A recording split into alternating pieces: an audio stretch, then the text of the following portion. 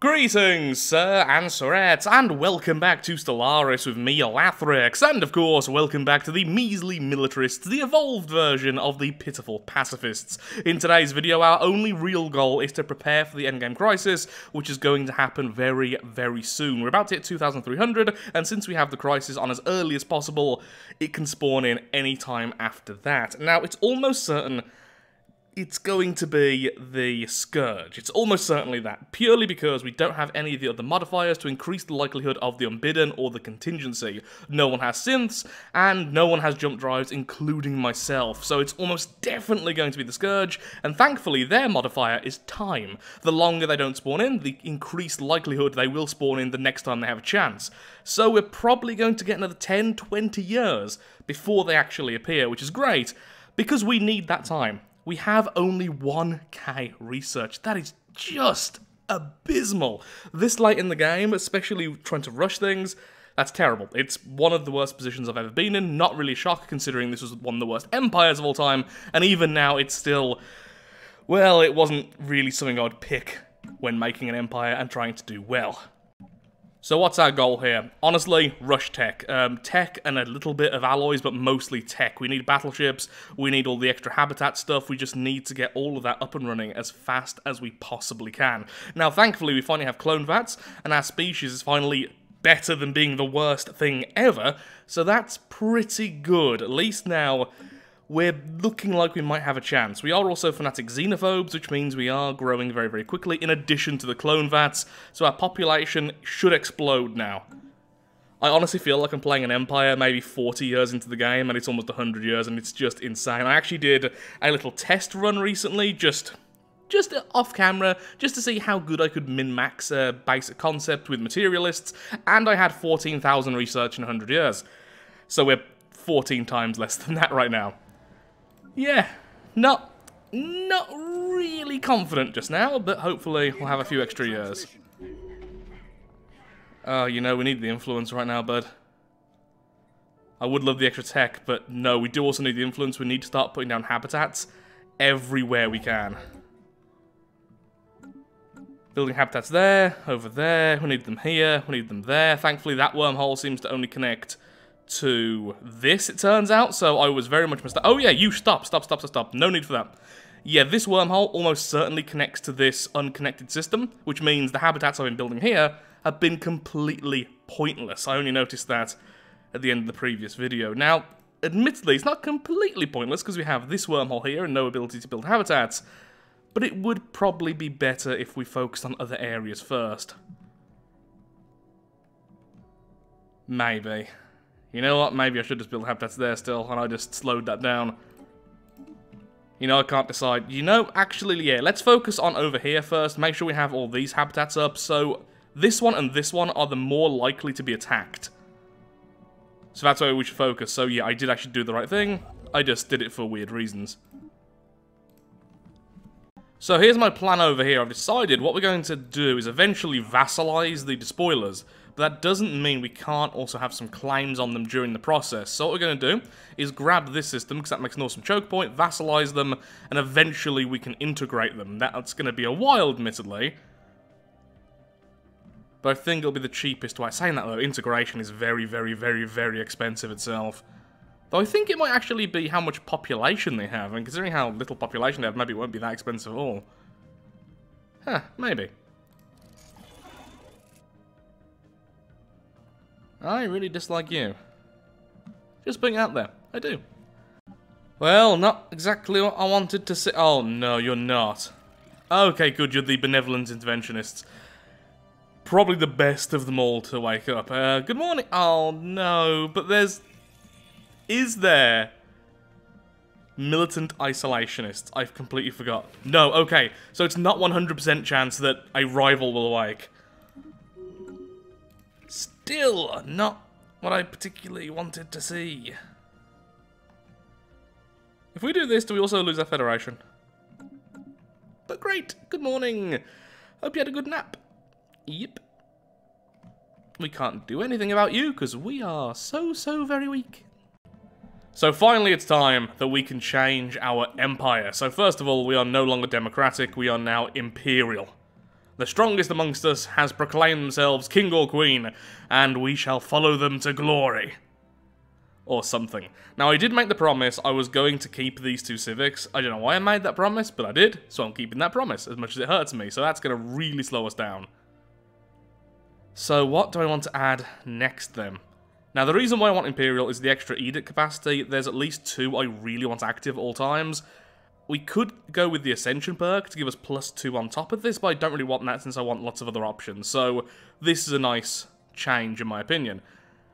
Democratic just wasn't giving us anything. Simple as that. It was just not helping us, especially since we already have cutthroat politics for the less edict cost, and half the time the mandates weren't being fulfilled. When they were fulfilled, it's so little extra unity.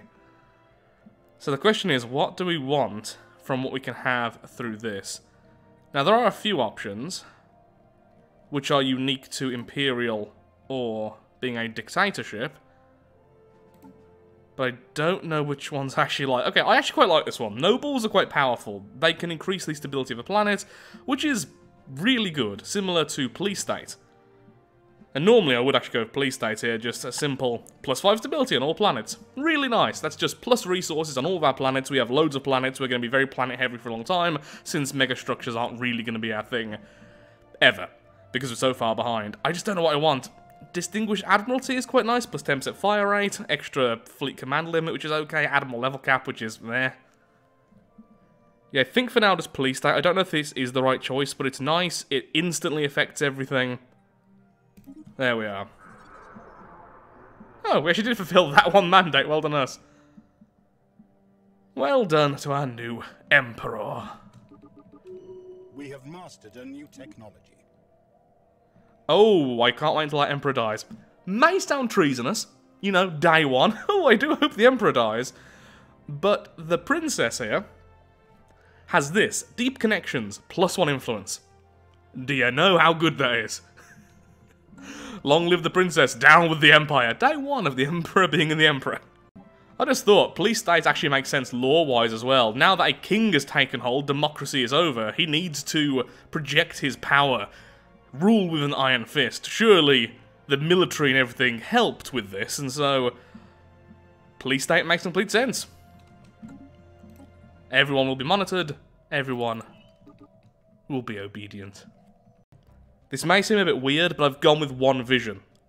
And it is weird, I normally don't go with this. The reason is I have never had factions this bad before. They are all over the place.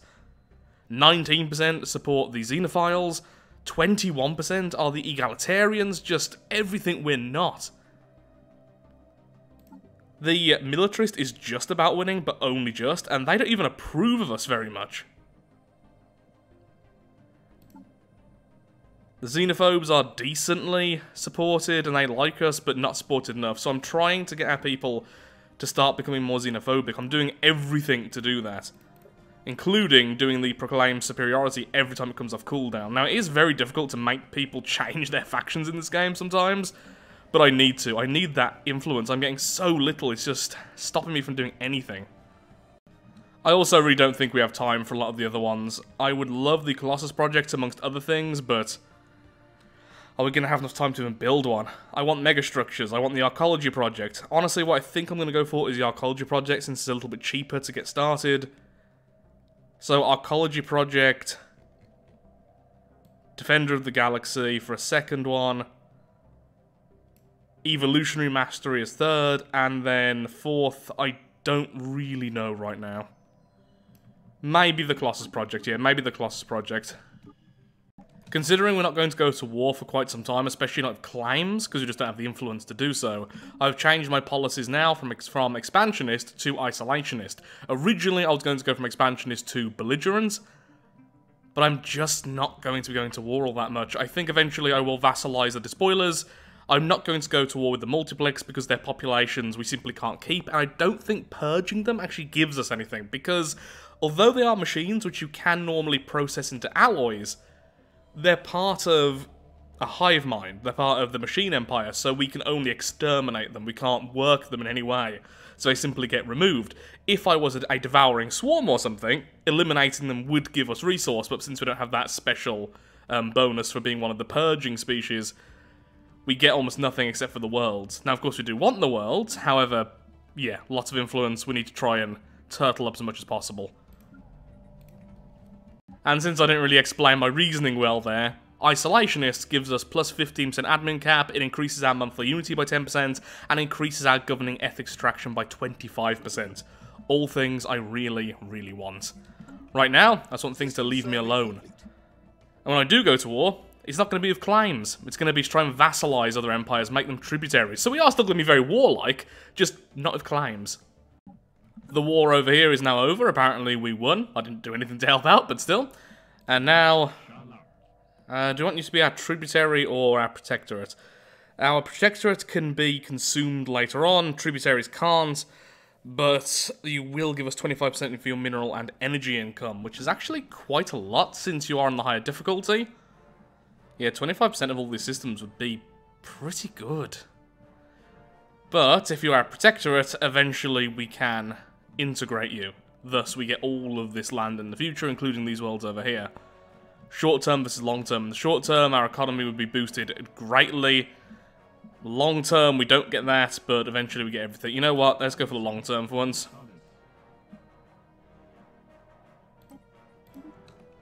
Oh yeah, not vassal, protectorate, because you're so bloody weak.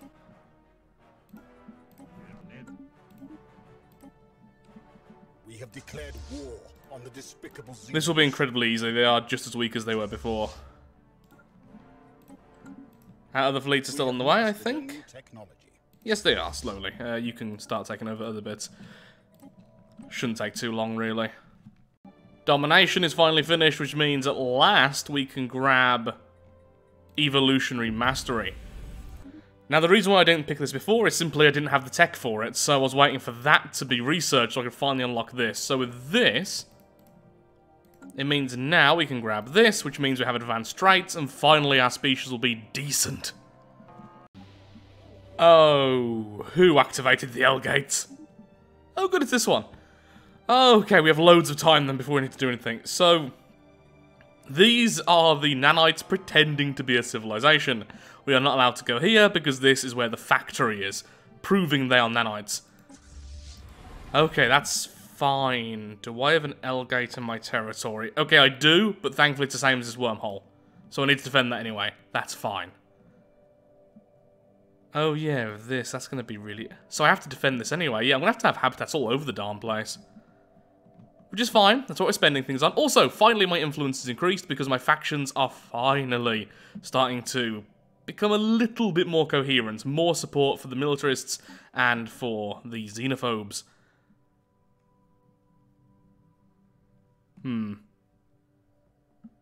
Might want to remove some... Oh wait, no, it's part of the Federation, isn't it? Free migration. Oh, I hate this faction so much. Finally dealing with one of the Leviathans in our territory, the Matriarch.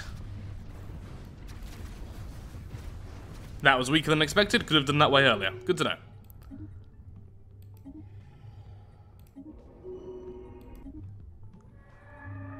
And yep, welcome aboard. So what we get is this lovely ship over here, the Ahab, and we now get all these worlds, which are a 20 Gaia world, a 14 desert, and 21 continental.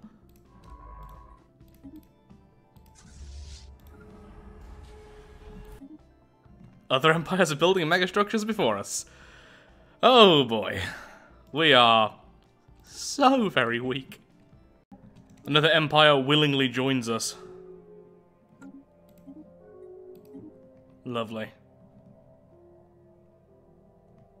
The Axis grows in strength. Still doesn't sound right to say, but yep, that's us still.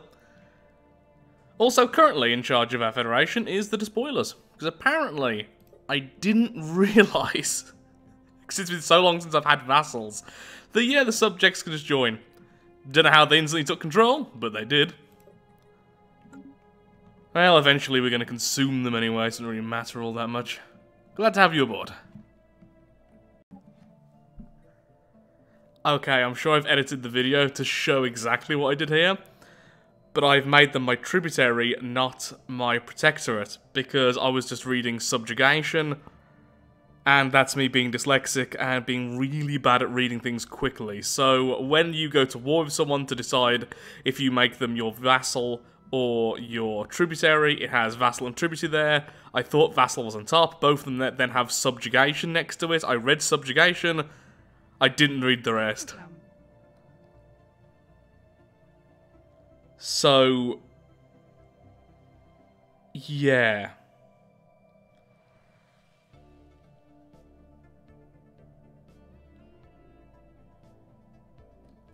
I don't know what else to say other than whoops. They are permanently going to be our tributary, giving us 25% of their minerals and energy. We can work around it to make them into our vassal, but it's a bit awkward to do right now. And honestly, we didn't have the influence to make them integrated anyway. It would have cost a fortune. Either way, not best pleased with myself right now, gotta be honest. Now we attack the Ether Drake.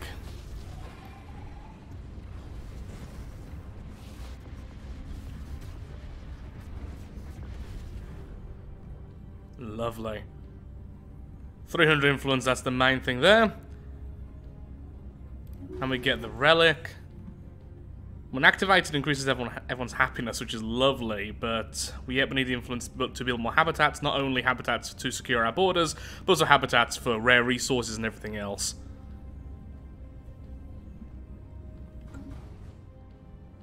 Victory. Okay, science vessel, I'm afraid. When did your scientist die? Well, either way. Get your butt over there, please. In fact, no, change your plan. You're going to go back to assisting research like you're meant to be doing. You go and grab that. And there we go. All of you return home. Which should be over here. We have managed to make giant slugs. Sure. Hello, giant slugs. Oh, and your proles, okay. So you're really good at food and mineral production, pretty much terrible for everything else. You can still be leaders, though, which is surprising. So it's a bit like the servile one, just not quite as extreme. Don't know where to put you, to be perfectly honest, but I do like you. You might be our first nerve-stapled species. We could also make you delicious, since that food bonus will stack with that. In fact, if we give them agrarian as well, that does work, because being devoured apparently counts as a job.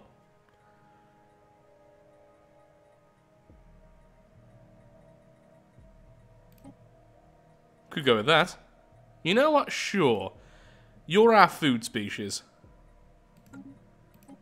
You'll now dine on slug. I've decided to go with Colossus, so now we can build the Colossus very, very soon, which means we can have Total War, and with Total War we can just claim huge sections of the galaxy as soon as we're strong enough to fight them. Obviously, the multiplex here is a fantastic target, though they are very, very strong. Right now they are stronger than us. The machines are also a great target, and actually probably who I'm going to go for first. So this bit of territory will be mine. Sadly, I won't get any populations out of this, but I will get a lot of worlds and a huge chunk of territory for us to continue to improve on. Okay, that is actually very light. 37 years after they could spawn, they finally spawned. The Scourge will be upon us very soon. And are we in a position to defend against them? Weirdly, yes. They will kill us, but we have defensive structures on every single possible entry point. The weakest spot is here, though this is also likely to be the last place they would breach. There's 2 habitats there, there's 4 habitats there, there's 2 there, there's going to be 2 there very soon once that's colonized. There's at least 6 here. Yeah, we're actually very capable of just stalling them for tens and tens of years. I think we're going to be okay. And as long as they spawn... well, if they spawn in our territory, honestly speaking, we're done. It's the end. I don't think we could possibly run away fast enough. We can't capture more territory and just outpace them in a bit of a weird base rush scenario. But as long as they don't spawn directly in our territory, I think we're okay. The best place for them to spawn is here. The worst place is obviously in our territory. Second worst would be, well, just next to us, or in the miserable machines territory, because I want to claim this area, but also there is this wormhole problem. Okay, I'm nervous still. They will break through the worlds. They can still destroy the habitats. It just takes them some time. We are still so incredibly far behind. I was hoping to snowball a bit faster than this, but it just hasn't happened. Damn. Okay, so the breach point is the miserable machines. You know, they're actually going to reach that way faster than I thought they would. If they spawned over here, it'd been better, or even further here. Okay, anyone who was building habitats anywhere else, except for there, which is going to be... these are going to be economy-based, so you need to move over here. Just completely reinforce these 2 bits of territory. Damn. That is really disappointing.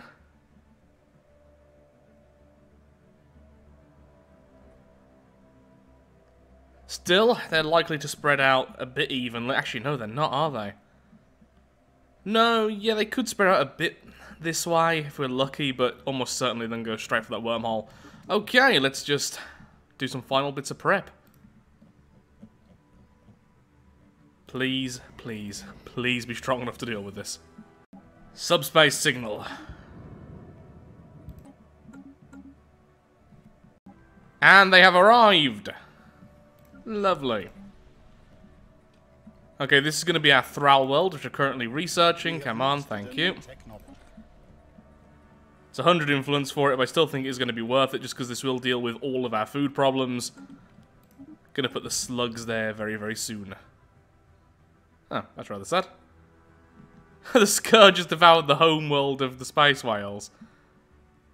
Aww. That's really sad. Meanies. Okay, we have our Thrall world, our world where these fellows live, which increases population growth by 50%, though you can't do all that many buildings, and you get access to very special, very brutal buildings. Oof. That is horrifying. You know, we'll let you join us if you promise to play nice. Nope, because people hate the despoilers, of course they do. We have mastered a new technology. On the upside, my economy is finally balanced and doing okay now, again. We are now at 5k tech. We are, well, we were producing more alloys, but had to scale it back a little bit. So our science is now getting underway. Our defenses are going to be okay, I think, to at least withhold a few tens of years, maybe. And the future's looking difficult, but maybe okay. So I'm going to be calling the episode here, because I want to actually plan what I do next. I think today I have probably played the worst that I have done in a while. I don't think I've played so horrendously I've doomed myself, but the obvious mistake with the spoilers turns out wasn't that much of a mistake, because my economy was so bad, having them as tributaries probably saved me, but it's still a mistake nonetheless. And just a few of the ideas I had in terms of our habitats and such were a little bit silly. I think I over-committed to these two, for instance. I have way too many habitats here, way too many habitats over here. None of them are producing any economy, which would really help, or research or anything like that. They're just going to be sitting there now. But of course, actually, now I've said that, what I can start doing is converting them into proper habitats. So removing the soldiers and adding anything else. Although we do need the soldiers for our navy capacity, that we can fix in other ways as well. These habitats, though, could all become something more useful. Things like science, or alloy production, or consumer goods. Loads of things we really do need from these.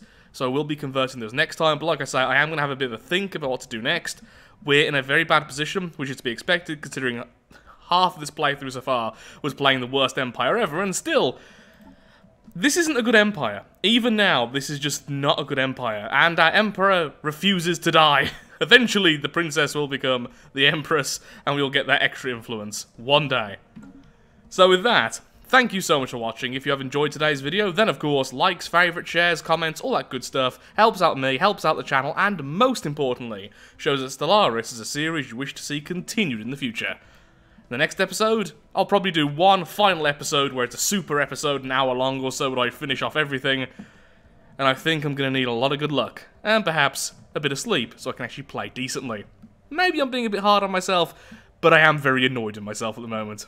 Thank you so much for watching, and goodbye. Love this game, but it can be so easy to make mistakes.